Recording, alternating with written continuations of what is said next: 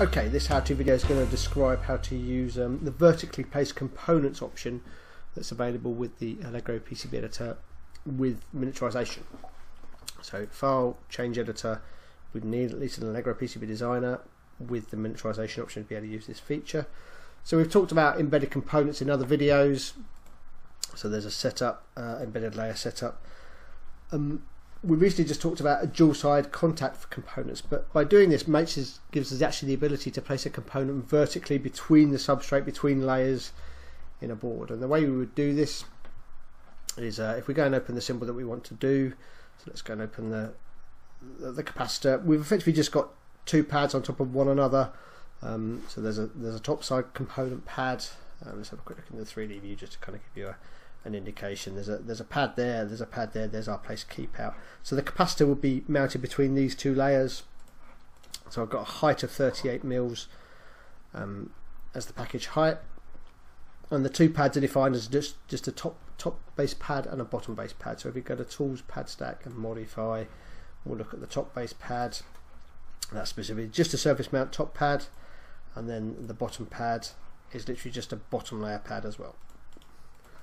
So once that's done, obviously we need the property as well. So if we go to Edit Properties, and we'll look at the drawing level properties for the symbol, we've got a dual side component property applied to the symbol as well.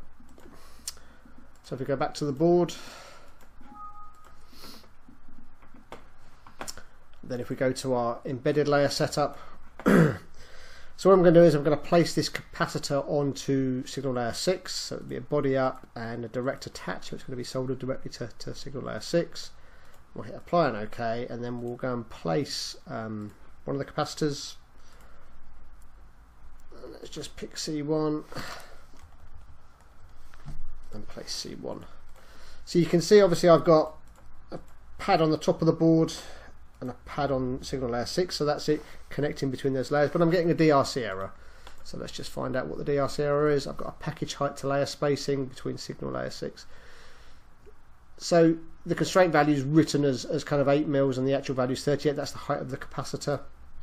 So if we actually look at the embedded layer setup, what it's looking at is effectively the direct attach. It's looking at this thickness here in this dielectric. Now I need to make 38 mils, so I need to effectively make the layers to allow the protruding through the component all the way up to effectively the top layer, so that the pad on the bottom layer to the pad on the top layer would then allow that. So if I hit apply and OK, you'll see that the DRC error disappears.